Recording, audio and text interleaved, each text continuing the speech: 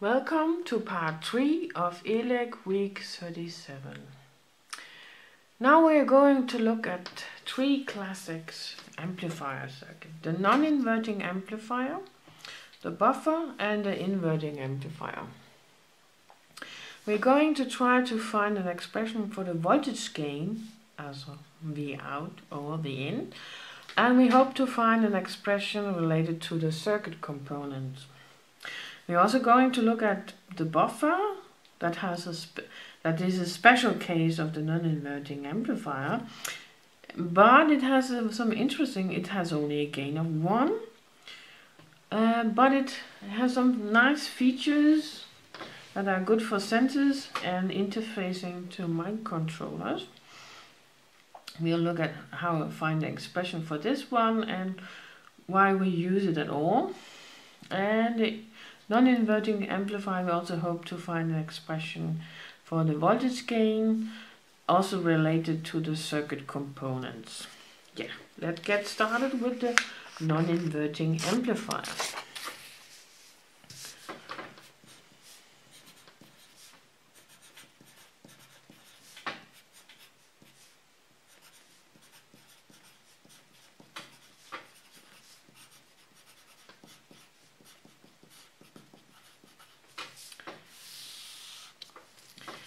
First, we draw the op-amp.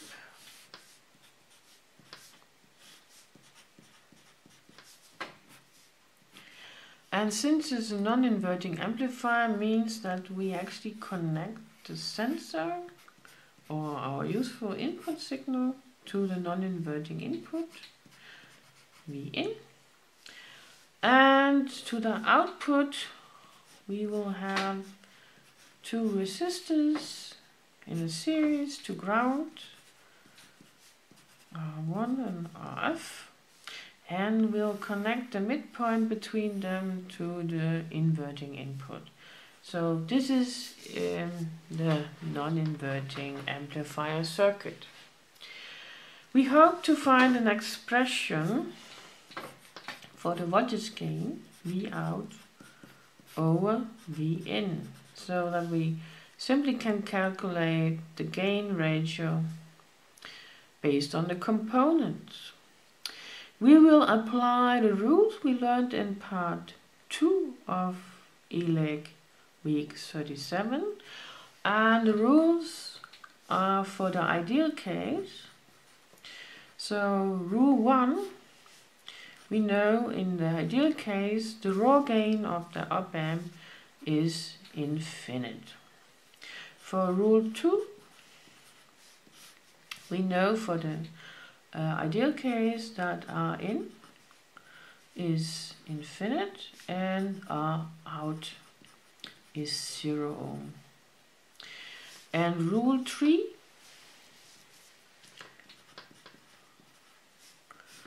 is the currents in the op-amp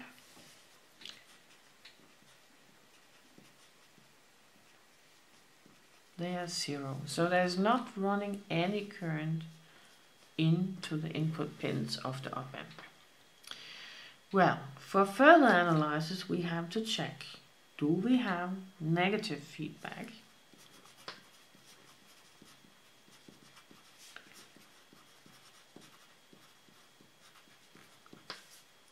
Well, we have V out here, there is some fraction of the signal going back to the inverting input. Yes, we have. Okay, then we can apply rule 4, that was only valid if we had negative feedback, and rule 4 uses that the raw gain is infinite.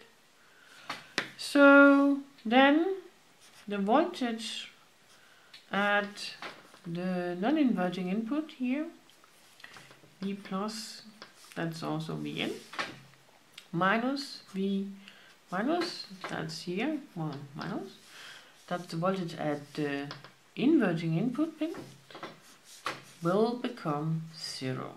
So at this point here we have a virtual ground, meaning that this potential here is 0. So that tells me that Vin actually is at this pin 2. I will, because of the opamps negative feedback and gain, it will amplify the output so much that this voltage potential here, feed it back to this point, will become the same size as Vn. Otherwise, rule 4 will not be true. So that's the trick of it. So now I know I have negative feedback and I have this virtual ground here.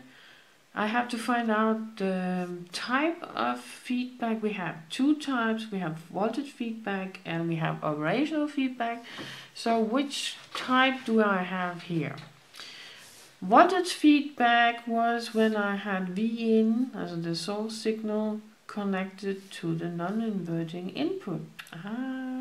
We have voltage feedback because this input signal is connected to the non-inverting input. That was the sign for voltage feedback. So, voltage feedback.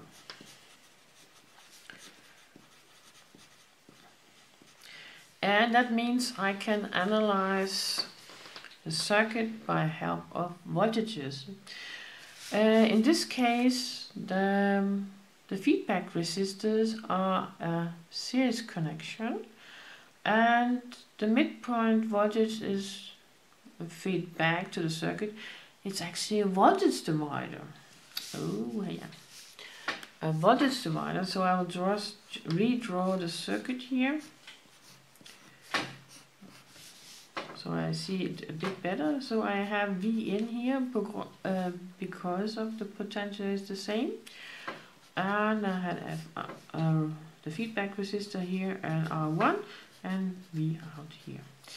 So applying the voltage divider rule, I get that V in equals V out times the resistor I like to take the voltage out of over, and then the sum of the resistors. So now I have an expression for V in where I have V out in 2. So I now just need to solve for this expression here. Try to get this one to look somehow like this. So I have to rewrite it a bit. So the next step is try to move this one over here. So V in over V out equals R1 over RF plus R1. Okay, so I'm here. Now I just need to flip it. V out over V in equals RF plus R1 over R1. Yes, nice. I can beautify it a bit. V out over V in. So it becomes RF over R1 plus 1. And that's the classic expression for the non-inverting amplifier. So the voltage gain can be found as the ratio between the resistors and the voltage divider plus 1. So this amplifier always have a gain higher than 1. Nice. So this is how we did the analysis for the non-inverting amplifier. Let's go for the buffer circuit. That's the special case of the non-inverting amplifier.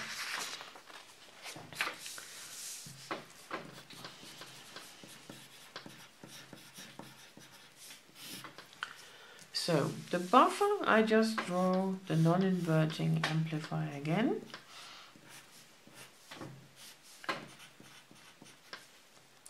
And I had my source here, V in.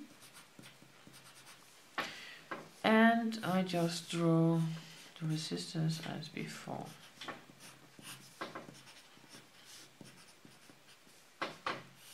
And connect it here. The special case with the buffer is that the feedback resistor is 0 ohm and R1 is infinite ohm. That's the special case. So how could I redraw the circuit a bit so I can see that? I will draw it down here.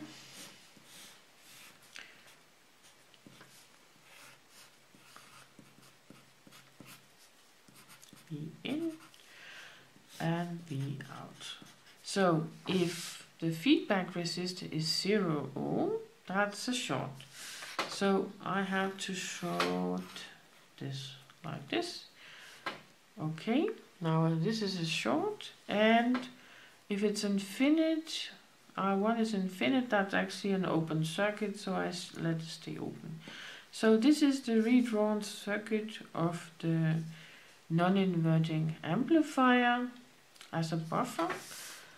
And what is so good about it, since the gain of it, V out over V in, is 1, we can apply the feedback rules on it, all for rule 1, 2 and 3. There's not going in current in, I have negative feedback. I have, as before here, voltage feedback. I have the virtual ground, and because of the virtual ground I know that this potential here is actually the same. So V in is at this point, so V out and V in is equal sized, and that makes the voltage gain 1. But why do we need that circuit? Why couldn't I just use the non-inverting amplifier? Well, sometimes I don't need a gain, and the extra resistors can actually complicate the circuit a bit. It's extra cost if I don't need it. But the good thing about a buffer is that it kind of avoid loading my sensor. If I just connected a sensor with a high in that has a non-ideal characteristic, it actually have a small internal air out.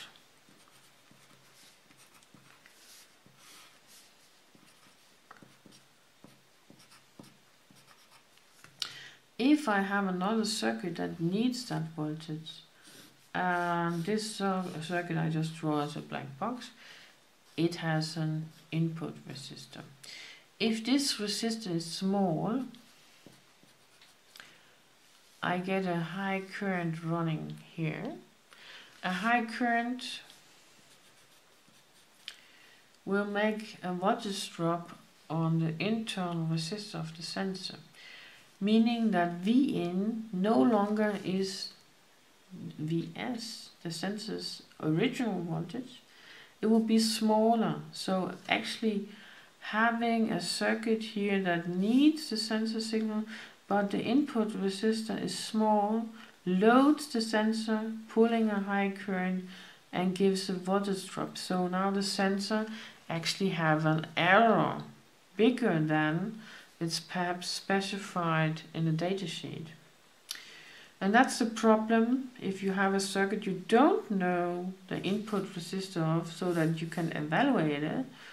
A good thing is to put a buffer in between, because the buffer have a very high input resistance and a low output resistor, and a low output resistor can give your circuit here that needs the sensor signal enough current for its internal resistor to get the signal further, but it avoids loading the sensor. So here I get if I use the buffer, very huge, so I only pull a tiny current and get a tiny voltage drop over the internal resistor. So I'm buffering the sensor to avoid loading it, pulling a big current and get an internal voltage drop. That's the trick of using the buffer, and it's a simple setup. It's just an op-amp and a short circuit to the the inverting input pin from the out, and then connecting the sensor to it. So that's very simple and a nice way of buffering any sensors that has and are not capable of supplying a big current. Let's go to the last circuit, the inverting amplifier.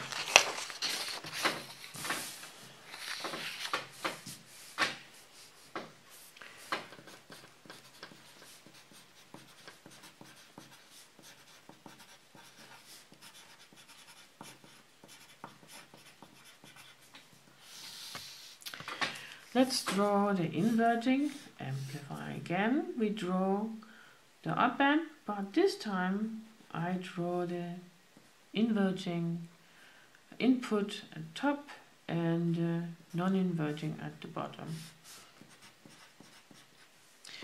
Because I need to attach my sensor signal, V in here, to the amplifier, but here at first I have to mount a resistor and feeding back a resistor. So the circuit looks like this, RF here and R1. And the non-inverting input I just, for simplicity, ground. So this is how the inverting amplifier looks like. And I like to analyze it just as I did with the non-inverting amplifier to find an expression for the voltage gain V out over V in. Okay, let's apply the rules. Rule 1. The raw gain of the amplifier is infinite. That's nice. And rule 2 is that R in, here, sitting here in between the pins, is also infinite, and R out is 0 ohm. So here get the full signal out. Then rule 3, that the currents going into the op amp,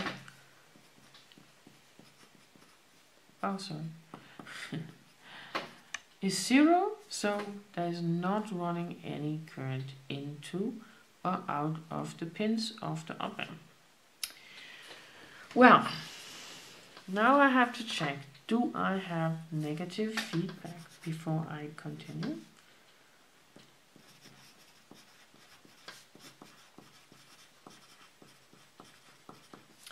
I check. Here V out, and then I feed something back to the inverting input. Yes, I have negative feedback. Then I can use rule 4. If I have negative feedback and I have infinite raw gain, then I can apply rule 4 that states that the voltage at the non-inverting input minus the voltage at the inverting input will become 0. So at this point here, the potential is 0.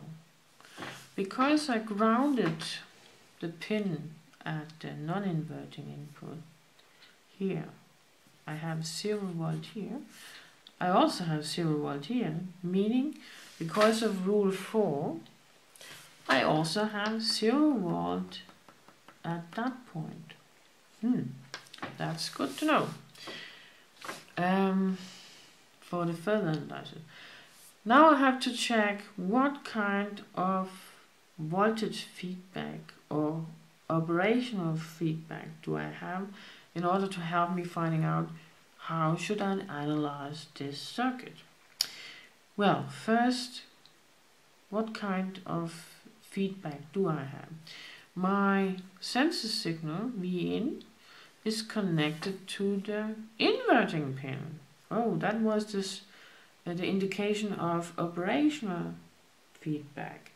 And operational feedback is here we use currents to solve to find an expression for the voltage gain.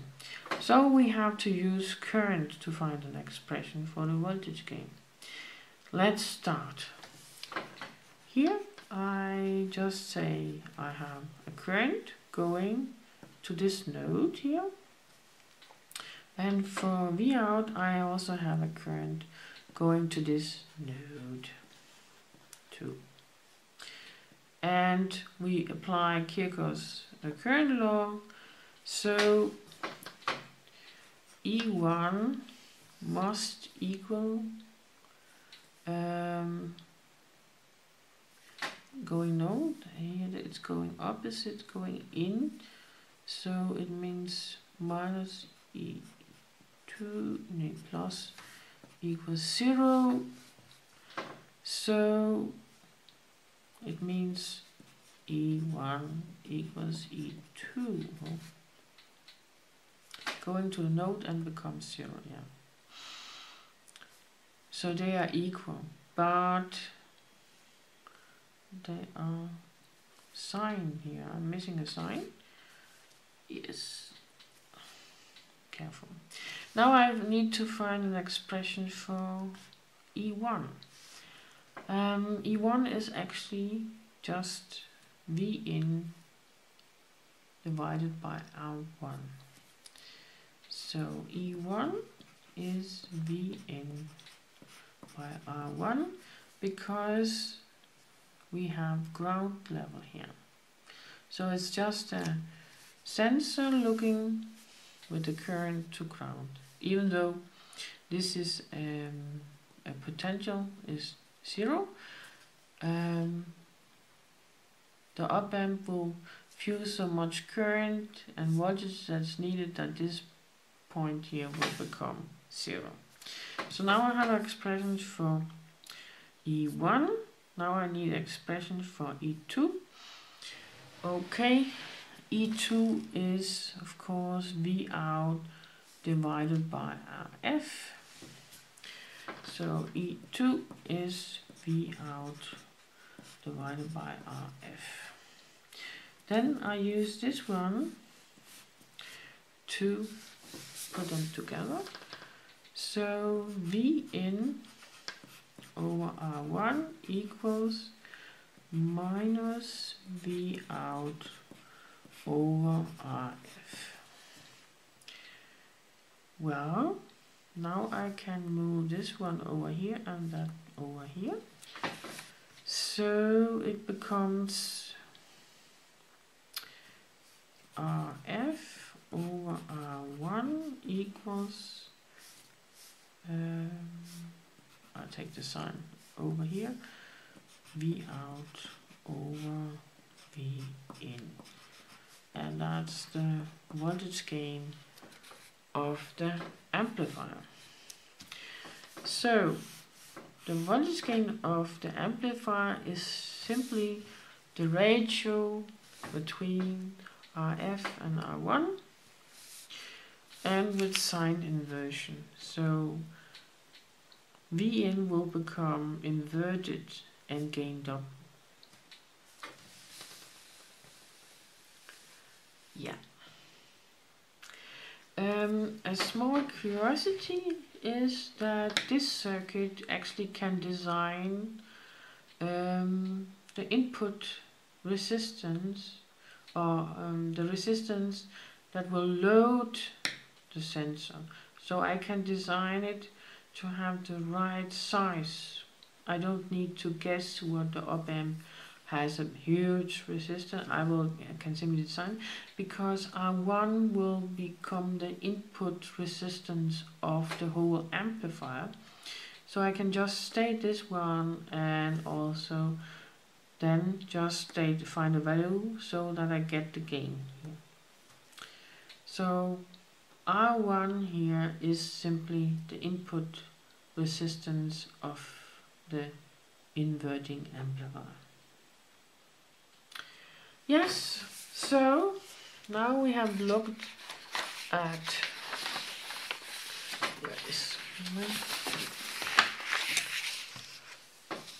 the non-inverting amplifier, the buffer, that's a special case of the inverting amplifier and the inverting amplifier.